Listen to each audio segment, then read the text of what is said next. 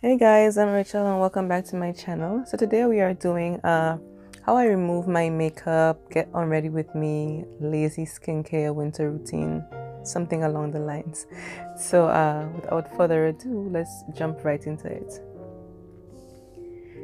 So after I've a long day of work, I've probably had my makeup on for like 6 hours, 8 hours thereabout, and please do not sleep with makeup on your face. It is not good. It ages you. So I like using the Olay cleansing cloth. You have to activate it with water. So that's what I'm doing right here. I'm activating it with water so it suds up, and I am going to cleanse my face with the cloth. What it does is it removes the makeup, it hydrates your face, it exfoliates your face, it tones your face. It's like a 5-in-1 toning cloth, and I love it so much.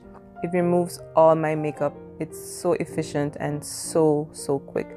When I get to my eyes, I like leaving it over my eyes for like a couple seconds to soften up the makeup, and I rub it off very gentle with your eyes.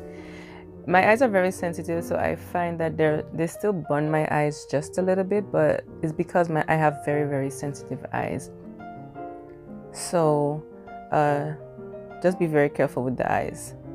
I rinse it off, then I rinse the cloth off again, and I go over my face, my edges, my ears, make sure that I got all the makeup out, all the makeup off my skin, and I go and I rinse my face a second time. This is one of the best inventions ever, and if you're someone who travels a lot, that is the perfect makeup removal wipes to travel with. They're just great. I love them so much.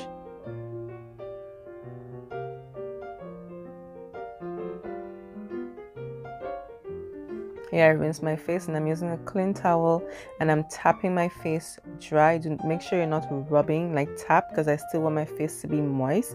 And that's the other thing, my face is left very moist after I'm done using the cloth.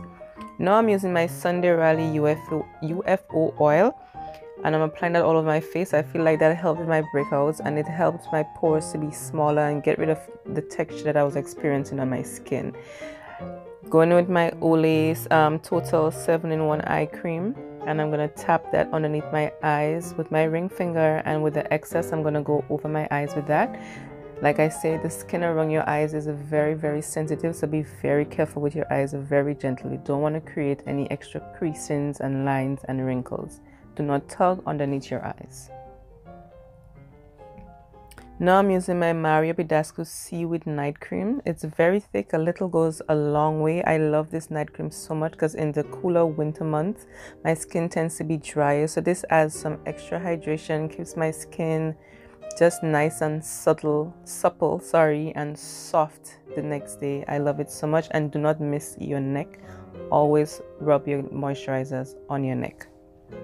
Here I'm just going in with my korres brightening oil. I always loved using oils. I've mentioned that before. This would help to get rid of some of the pigmentation that I have acquired after my breakouts.